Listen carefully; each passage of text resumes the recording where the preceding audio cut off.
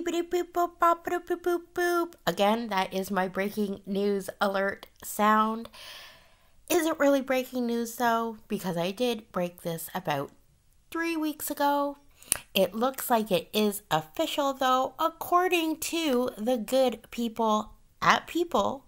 It looks like Amy, Slaton, and Michael Halterman are on their way out. Before I do get started, this will be a quick one. Don't forget to hit the like button, leave a comment down below, and subscribe if you're new. And my name is Kidneyjay. The J stands for jerk because my kidneys are a pair of jerks. See, I'm all backwards. This is what happens when we have the beepity beepity beep breaking news. But yes, so it looks like Michael actually filed for divorce on March 13th in a Kentucky courtroom.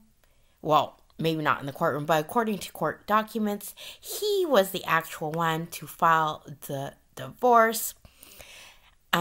This, of course, is in the middle of their 4th season.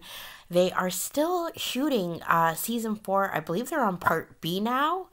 And in the show, it does hint that the marriage is a little rocky. And as well, they did just welcome their second little baby boy, Glenn Allen. Now,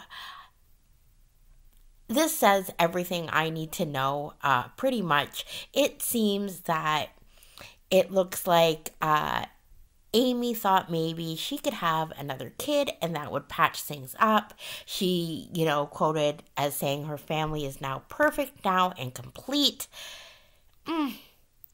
But you know what? That adds a lot of stress, more stress than you would think, and not the marriage patch you would think it would be. Anyways, we'll see where this is going to go. Hopefully it is not messy for the sake of the 2 little boys. But you know what? It's reality TV, y'all.